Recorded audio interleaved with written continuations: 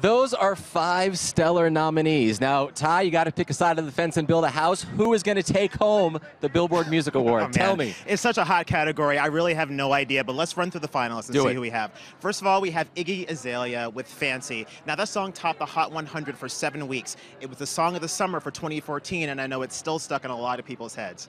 Next, we have John Legend, All of Me. Beautiful songs, played a lot of weddings this year. In fact, fun fact, the song was written for his wife, Chrissy Teigen, who, as you know, is our lovely co-host tonight. I'm sure she'll be waiting in the wings when he's playing. John has the hit, Chrissy gets the host. Yes, that's exactly. Fine. That's fine. Who else we got? Next, we have Sam Smith, Stay With Me. Now, that song hit #2 on the Hot 100, but check this out.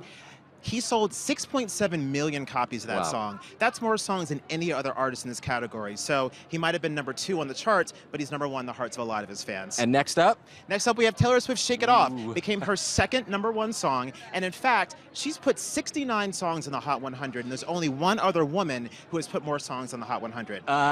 Give me a guess. Whitney Houston or Dolly Parton? Close. Yep, Aretha Franklin.